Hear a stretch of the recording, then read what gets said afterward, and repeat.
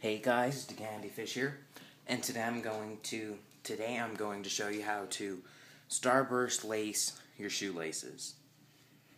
Now, the first thing you're going to want to do is take your shoelaces and go through the bottom two eyelets. Then you're going to want to even these up. Now what you're going to do is you're going to take, I'm going to start with my left side.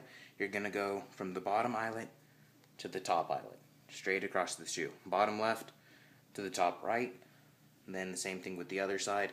Bottom right to the top left. Pull those tight. Now, you're going to take whichever side lace, you're going to go to the eyelet right below it, through the inside, so that you come out right below it, and then go to its counterpart on the opposite side of the shoe. So the top, second from the top on the left, goes to the second from the bottom on the right. And you're going to do, I like the way that this looks when you do all of one side first, or one lace first. So this is still my left lace. So now I'm going to feed it through the third from the bottom on the right, and I'm going to go to the third from the top on the left. Now we can toss that aside. And then I'm going to do the same with the other lace.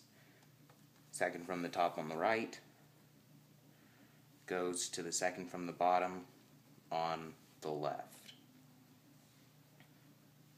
Third from the bottom on the left goes to the third from the top on the right. Now, if you have an odd number of eyelets, or an odd number of the pairs of eyelets, then you're going to have one left in the middle. You can take whichever shoelace you want, then just feed it into that eyelet, then come out, or then go to its counterpart on the right side.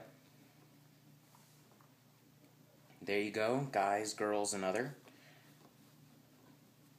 How to tie your shoes in a starbound. How to lace your shoes starbound. Thank you for watching, and if you enjoyed this video, like, comment, favorite, and subscribe, and I'll see you later. Bye.